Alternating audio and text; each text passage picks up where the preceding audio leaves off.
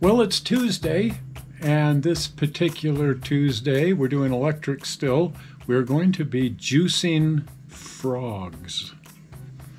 It's not quite what it sounds like. We're not making frog juice, and we're not electrifying any actual frogs. By frog, we're referring to a part of a turnout. And we're using the expression turnout. Some people use the expression switch, but that can be very misleading because there are single pole switches, double throw switches. Turnout makes a lot more sense.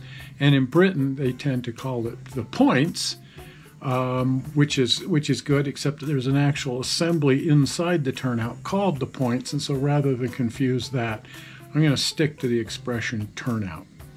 Anyway, there are parts to the turnout. There are the stock rails, and the stock rails are the ones that just run contiguously through the switch. There's no breaks in them, they don't move. One runs straight up the main route, the other one curves and follows the diverging route. And they're on the outside of the switch.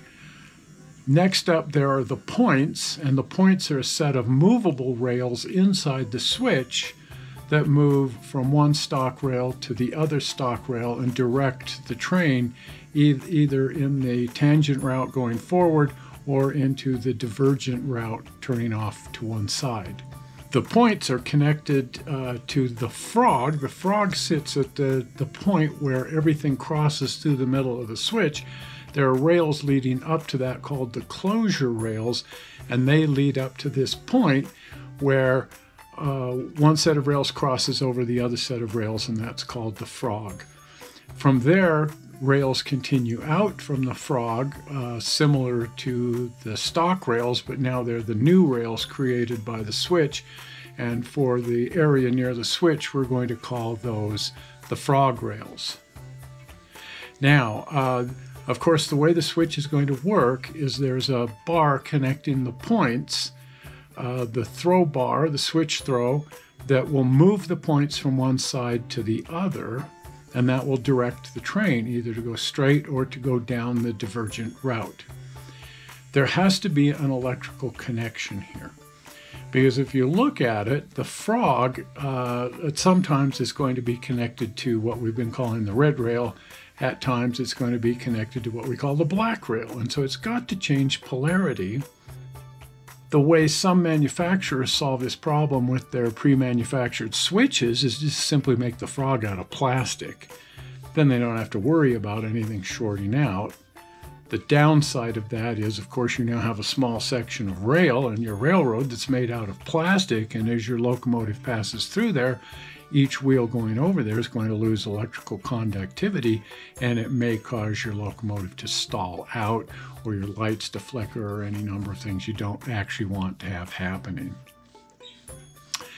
So the solution there is make the frog out of metal, but if you do that, now the frog has to change polarity as the points throw. And so there has to be some system in place to do that. On some of the manufactured switches that have metal frogs, that's built right into the switch. There's a little mechanism in there that reverses the polarity, especially if that's a pre-packaged switch that comes with its own switch machine. But if you're building your own switches, as I love to do, or your own turnouts, as I love to do, or if you're buying a manufactured turnout with a metal frog, then you've got to have some way to connect polarity to that frog. Moreover, you have to have some system in place to reverse the polarity of the frog between the red rail and the black rail. Now, there's a system that's been used for a long time. I used it on my HO railroad, and it worked just fine. And that's to make this entire assembly, the points, the closure rails, and the frog, one continuous continuity. So there are no gaps anywhere in it. And as the polarity of the frog reverses, the polarity of everything reverses. The points, the closure rails, everything. And in that case, also your throw bar connected across your points can be metal because those two things are electrically connected. How does that work exactly? Well, as the the points come up against one of the stock rails, they will electrically connect to that stock rail, thereby polarizing that entire assembly to that rail. As you throw the switch over to the other side, it now touches the other stock rail, reversing the polarity of that whole assembly. Two major problems with this. One is it's a fairly narrow gap here where your wheels cross between the running rail and the points, and that can cause a short circuit. If everything's not in perfect alignment, if any metal touches right there, it's going to short out. The other problem, and the bigger problem, is if you're counting on this to connect electrically by simply having the points touch the stock rail, eventually you're going to get dirt in there, something's going to malfunction, and it's just not going to work. So whether you're separating the frog or tying the polarity of that whole assembly together, you've got to have some other system in place to reverse the polarity other than just counting on the points to touch the stock rail. So the easiest way to do that is to attach a single pole double throw switch of some kind to the switch machine or throw bar or whatever is going to change the points, and have that reverse the polarity. You can then tie that polarity directly to the frog, and it simply is a backup system for the points touching the stock rail. In this case, you can isolate then your points and your closure rails and only isolate the frog, and that way you're not going to get a short circuit. And as the points cross back and forth, that will juice your frog with the appropriate polarity of power. Now, some of the available switch machines will have a switch like that built into them.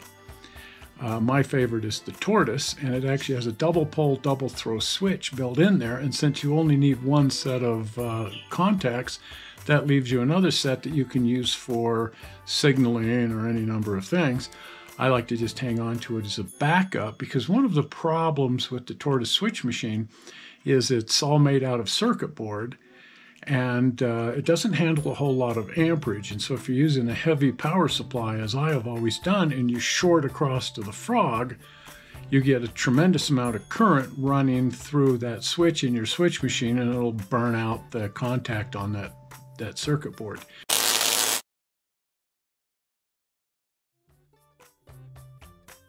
That's a fairly common problem.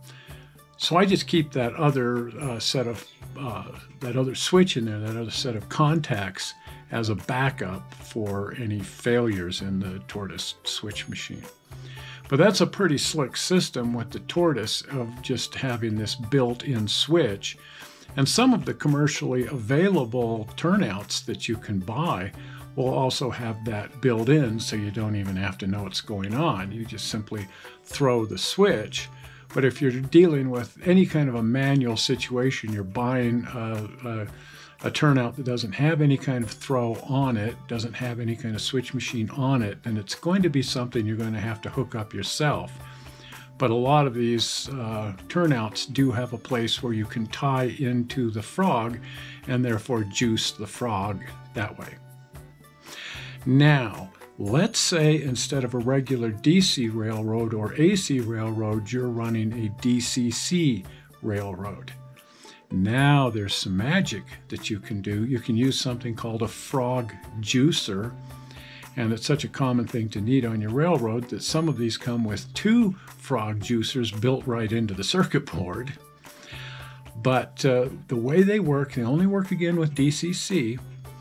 But you connect the juicer to the frog. You then connect the juicer to both the stock rails, the red and black rails, so that it's getting that polarity.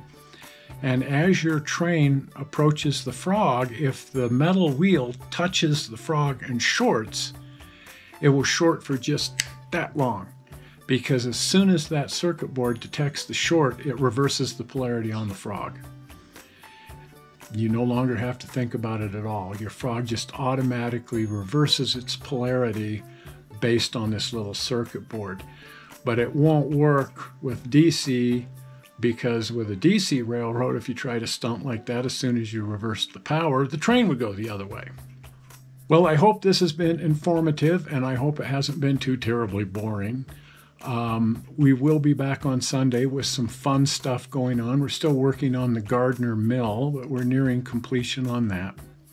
At any rate, if you're not a subscriber to the channel, or if you haven't yet hit your like button, please hit the like button. And if you're not a subscriber, please subscribe by clicking on the upcoming blue button. Zoink, right there, the blue button.